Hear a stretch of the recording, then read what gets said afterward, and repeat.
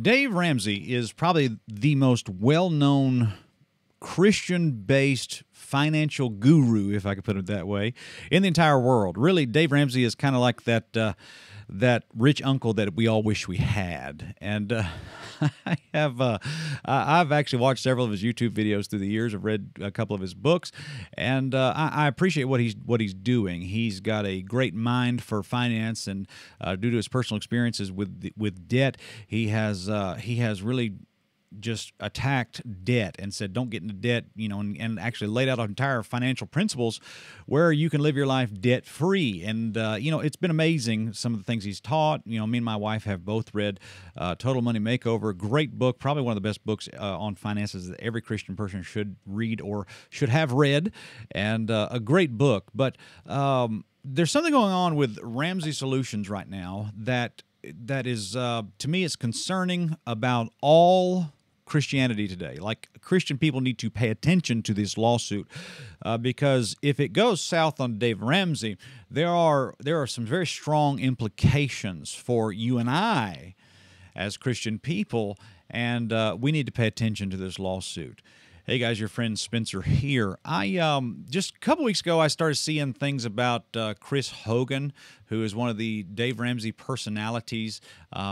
He's got a real deep, rich voice, and apparently he left the company and did not say why. And a lot of people have speculated that he had some sort of personal sinful failure in his life. And I never did deal with it because, my channel, this is not Christian TMZ. I'm not trying to be the tabloids of Christianity here.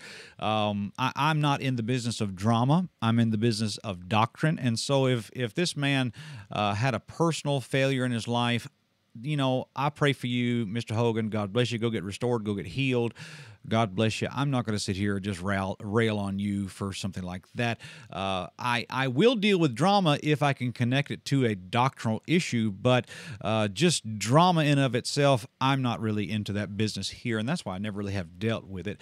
But there's something happening that is attached to this whole situation that has made me want to deal with this, and this article is March 10th, 2021. There is a federal lawsuit against the Ramsey Corporation, Ramsey Solutions, that is very important for God's people to pay attention to. The article here says, lawsuit alleges Dave Ramsey's company fired or disciplined employees for premarital sex. And there's a video here that I want to show you, and we'll just play this for you, and we'll just give some commentary along the way. But I've done some things personally that are not in line with Ramsey Solutions. Turmoil inside the company of financial guru Dave Ramsey, one of its top personalities, announces he's failures following blistering claims in a federal lawsuit. Let's go to our chief investigative reporter, Jeremy Finley, who has been uncovering insider complaints about the company. And Jeremy, what's led up to this announcement? Well, Marius, fans of Dave Ramsey knows him for two reasons. One, for how he helps people get out of financial debt. For two, for being a Christian corporation. But at the same time, a federal lawsuit is now claiming that the company is firing employees for reasons that have nothing to do with their work. Okay, basically, Chris Hogan got fired, and they're saying here that I personally, quite frankly, I don't know why in the world they made Chris Hogan have a video saying, explaining all this. I think that's kind of to me, it just looks brutal to do that to this man. But apparently, he's not the only guy who's had some sort of personal failure in his life that resulted in people being terminated from this company. And let's just continue on with the video here. Of the company's top personalities, America's leading voice on retirement. But today, he's no longer with the company. Recently, it's come to light that I've done some things personally that are not in line with Ramsey Solutions. And as a result, I'm no longer a team member at Ramsey. While Hogan doesn't elaborate what he did, just 2 days ago, a former Ramsey employee requested Hogan's personnel records as part of her federal lawsuit. She's suing, saying Ramsey violated FMLA when she was fired for becoming pregnant out of wedlock.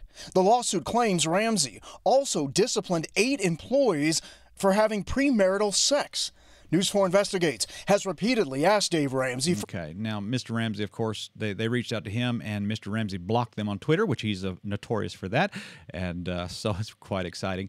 But basically, what's going on is that there is a code of ethics that you have to sign to work for Ramsey Solutions, and one of those things is like maybe a personal conduct policy involving things like very similar to the Oral Roberts University Code of Conduct you have to sign to go to school there. You can't be some fornicator. You can't go off and live this loose, immoral lifestyle that is contrary to basic Christian morality.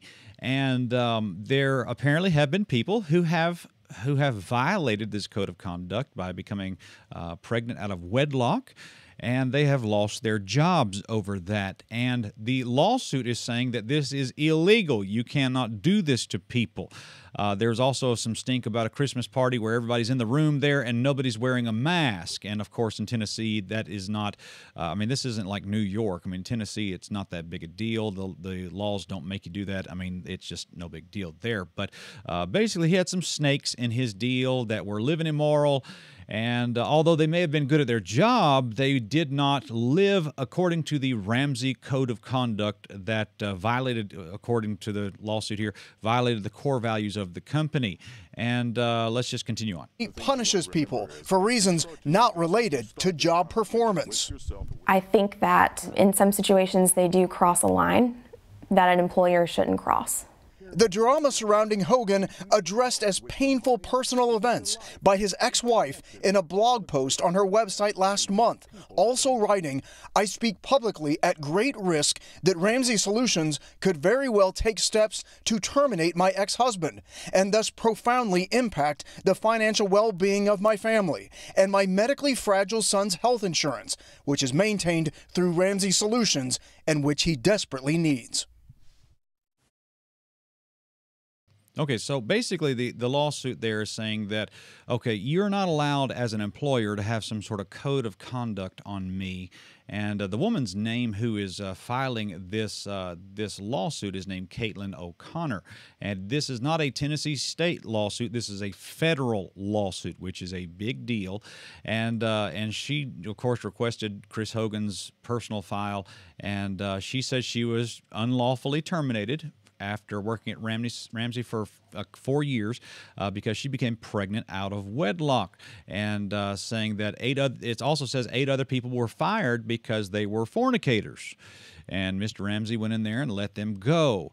I say amen, Mr. Ramsey. Good job. That's wonderful. And, if you're going to be a Christian company, I guess, at the very least, you should hold people to a Christian standard of behavior, and that's basically what he did. And so these people are mad that that we're losing our son's health insurance, and he's sick and weak, and he needs health insurance, and I'm getting fired because I was messing around, and now I'm losing my health insurance. Well, maybe you should have thought about that before you did whatever you did.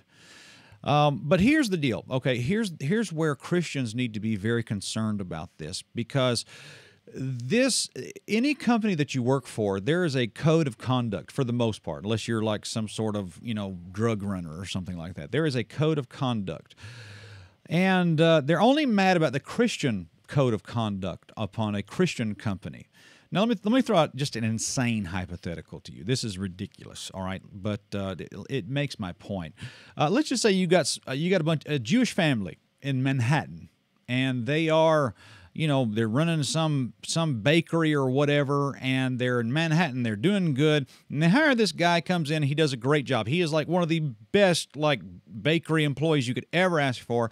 Everybody loves his stuff. He does a good job making stuff. But let's just say hypothetically, he takes a week of vacation, goes out and sees his crazy cousins out there in Idaho, and comes back, and all of a sudden, when he was out there in Idaho, they converted him to like a neo-Nazi mentality. That's just a stupid hypothetical. Let's just say that happens, and they're working for a Jewish bakery owned by a Jewish family in Manhattan, and this guy's coming back talking about the Zog government, the Zionist occupation government, and talking about Ruby Ridge, and just talking out of his mind, just crazy stuff. Okay. according to this lawsuit, if this lawsuit goes against Dave Ramsey, and these people are not allowed to fire people based on some sort of code of conduct according to the company, then that Jewish family, that Jewish bakery, cannot fire this neo-Nazi guy because of difference in beliefs. Now, you'd say that's ridiculous. Well, that is the implications of this lawsuit. That is what's happening here. Let's just say hypothetically, let's just say 4 years down the road, Donald Trump runs for president again.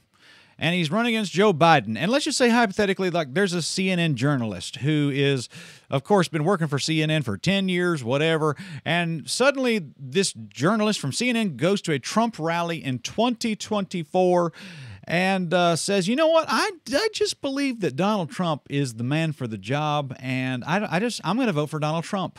Well, if this lawsuit goes against Dave Ramsey, then legally CNN cannot fire a pro-Trump supporter as a journalist. You can't fire the person based on their personal beliefs and personal conduct. It is now illegal to do so. And so I guess everybody needs to be concerned about this, not just Christians, okay? Now, I want you to notice the problem that I have here is that it's not the Jewish bakeries that are having troubles with this. And I know my hypothetical there was very insane, so please forgive me, but it makes my point. If they had fired him, it wouldn't have been on the news. It would have been, yeah, you should have got rid of that guy. CNN, if somebody from their ranks were to convert to Donald Trumpism and become a MAGA supporter or something like that, they would fire the guy, and it wouldn't even, nobody would care, okay? But it's only when a Christian company has some sort of code of conduct like this that everybody's mad. That's the only point. And by the way, every company, every college, everything has a code of conduct. Everybody's just mad about the Christian code of conduct. That's the only thing. It's like they're picking on that. And by the way, a lot of Hindu young boys are taught, not to fornicate, and that goes against their religion too. But nobody cares about that. Everybody just cares about the Christians when they stand on that. Why is that? Why is that? Pretty weird. I want to tell you this, okay? Now, I've been, traveled the world for years, and over in Africa, there's been a lot of mosques that I've seen. There's been a lot of Hindu temples that I've seen. Down in Lilburn, Georgia, I remember there was a Hindu temple that I saw. I think there's one up near Akron, Ohio as well, a big Muslim mosque there. Let's just say that Spencer Smith just started a janitorial company, a cleaning company, and I was the best in the world at cleaning marble floors. I could shine them up. Oh my goodness, I could shine them up, and I come in there and make that place clean, and it literally would be glistening, sparkly bright when you came in there every morning. I promise you, if I went to a mosque and said, I, as a Baptist preacher, want to be the guy who cleans your floor, they would not let me do that. They say, well, this is a mosque. We are Islamic. You are a Christian. No, they wouldn't do it. Now, a couple years ago, I would say the same is true about a Hindu temple. The Hindus are not going to let me come in there and clean their floors being a Baptist preacher because they want to keep it in-house. They want a Hindu to work on this. Okay, like for example, over in Africa, a lot of people don't realize this, but I am considered by the Hindus an unbeliever, and they will not even let me into their temples. I cannot go into that temple. I have wanted to go into those temples. I have wanted to film in those temples. I have wanted to add content for Third Adam documentaries in a Hindu temple. I have wanted to go in there and interview these people and talk to them. They will not let me in the doors. They will not let me enter the building because I'm not a Hindu. And guys, that ought to, that nobody cares about that. We only care about when the Christian people do this. Now, here's the deal, and this is something you need to think about with me, all right? There's a code of conduct. There is a set of rules, and if you violate these rules, then you have to go. Here's the question. What happens when a church hires a pastor, and the pastor does something immoral? If this lawsuit goes through, you can't fire that preacher anymore. Now, I know it's a church, but he's an employee, technically. You can't fire him you got to keep him. Okay, let's just say hypothetically you got a guy who's runs a Christian book company and he prints Christian books. He's printing Pilgrim's Progress, and he's printing David Brainerd's diary, and he's printing these things for people. And one of his employees comes in one day and says, "I just want to let you know I'm coming out of the closet. I'm a member. And this guy works for a Christian book printing company, and he says, I'm a member of the LGBT community, and okay." You can't fire that guy now. You cannot dismiss his services as an employee. You have to keep him because you are discriminating based on a religious code. You are discriminating on him on a religious basis, and you can't do that. You're discriminating. There have been people pushing to say that that a church has to employ people in a Christian school or a Christian college, even if they are somebody who does not believe anything like what the values of that college or that institution are. See, this is the kind of stuff why our church never got the 501c3. We never got it because we didn't want any type of restrictions on the government. And even during Obama, they threatened to take the 501c3 tax-exempt status away from churches, and so our church never got it. We just said, we're going to say what we want. And you guys can't come in here and just say, well, you have to hire people and you can't discriminate. Like if this Muslim guy wants to come and be an assistant pastor at your church, you have to hire him. We didn't even want that to be a possibility. And so our church never got it. And so what am I trying to tell you? There are implications here, especially on a federal level, being now that the Democrats are in power, Joe Biden's administration in power in the next 4 years. This woman, this Caitlin O'Connor, she could win this lawsuit. And she could say, she could win it, and the federal government has to come in and say, Mr. Ramsey, you have to keep these people as employees. I don't care if they're stark raving, fornicating, just women of the night. You got to keep them. And you cannot impose your Christian values upon employees. Well, if they'll do that to Ramsey Solutions, they'll do it to you. And if they'll do that to this Christian company, what's to say they won't do it to a church? You see how wicked people want wicked things. And wicked people are unreasonable. She said, I want to do these things that I've done that are against the policy of the company that has hired me, but I don't want there to be any negative consequences. You can't fire me. I have to keep my health insurance. Well, you should have thought about that before you did what you did. You should have thought about that. I want to tell you, sin comes with a heavy cost. It always has, always will. Sin will cost you more than you want to pay, keep you longer than you want to stay. It's a terrible thing. And so when I think of this situation, whatever with Mr. Hogan, that's, I don't care. Mr. Hogan, I'm praying for you. God bless you. Go get better. Go get everything straightened out. Get healing, get help, whatever you need. I don't know. I don't even know what you did. You never said. But if this lawsuit goes against Dave Ramsey, then who's to say that they can't impose this same principle upon a church? Not good. So, guys, this world is on a collision course with God. Things are looking really good because things are looking really bad. And I pray that you would get right with God before it's too late. We love you. Please consider being a channel member, supporting this ministry here. And we love you guys. Thank you very much, and have a great day.